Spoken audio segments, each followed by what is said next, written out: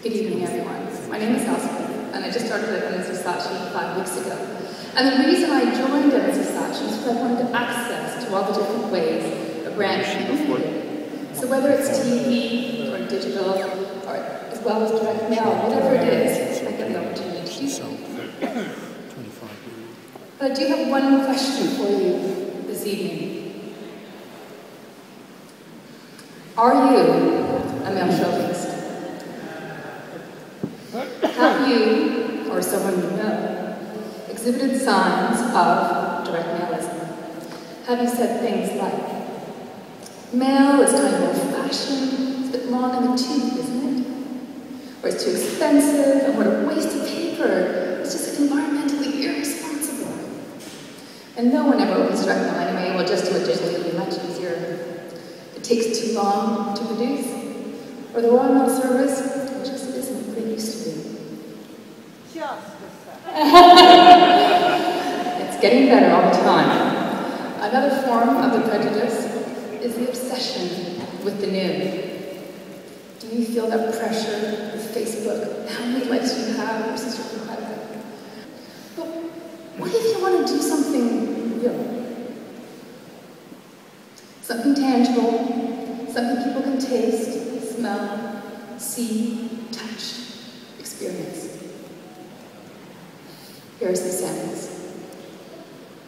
Mail that you can see, done by Austria Solar.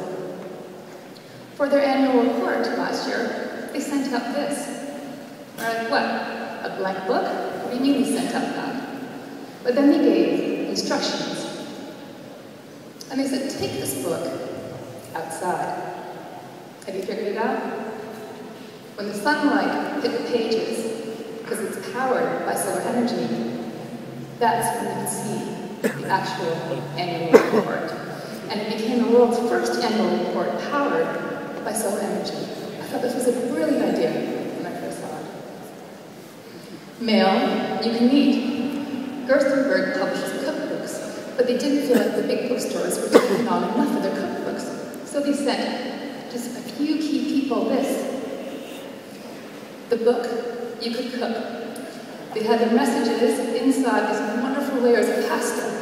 And all you had to do was add extra ingredients, bake, and you could serve a family of 4 for dinner. Mail that has a heart for the Animal Relief headquarters. We all remember when the Japanese earthquakes struck last year, March 11, 2011, and many people were left homeless. But also, it meant a lot of animals and pets were left homeless as well. It breaks my heart. The dog not having a home. But they thought of a really interesting idea, just using a box. A box that delivered all the relief supplies. They figured out by just cutting it slightly differently, and when you're just in the box, you could take the box that delivered the relief goods, take out the relief goods, and actually provide a pet house. That would look like, I know, it's so wonderful. And further, mail you can grow. Enel's last paper bill. Enel provides electricity to Romania. But they decided that, of course, they wanted to switch people from paper bills to online.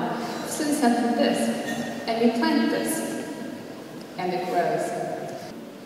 And there's also mail that turns you into somebody else. What the Onse Foundation did was they took a famous chef, the CEO of Coca-Cola, and also the CEO of Microsoft, and they gave him a kind of disability, if you will, for 2 weeks. One of them was blind, one of them was deaf, and one of them was in a wheelchair. And they did a tremendous job documenting this in the film. And also advertising, payroll, and also tremendous PR. But the genius of the campaign actually happened with the direct response, the direct mail. After people had seen all this activity going on, they sent this. And they said, now you've seen the film, here's a blindfold, experience it for yourself. Not only did this piece get a tremendous response, it actually worked. And there was a 65% increase in the number of jobs available to people who are disabled, because once they had been in their shoes, they understood how difficult it was to get a job. And the last one, and believe it or not, I laughed when I saw this, but Mill You Can Smoke, and leave it to Snoop Dogg to come up with this. He launched rolling papers. He created a book, and it's the Smokable Songbook.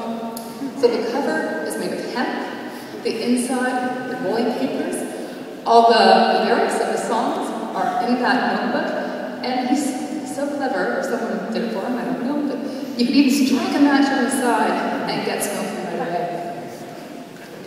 So Snoop's book may only have been given to 50 people, but it generated 1 tweet a minute for 10 days.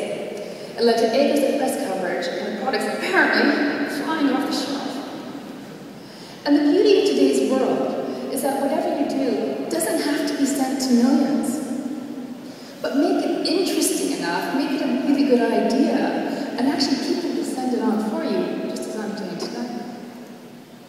So please, don't allow male chauvinism to be part of your organization.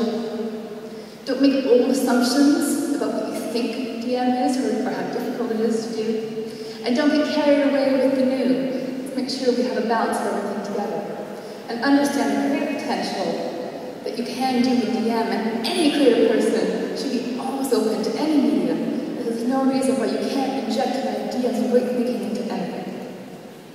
And whatever you do for your brand, it's imperative to somehow make what you stand for real. So you can grab a nail version of that. Thank you.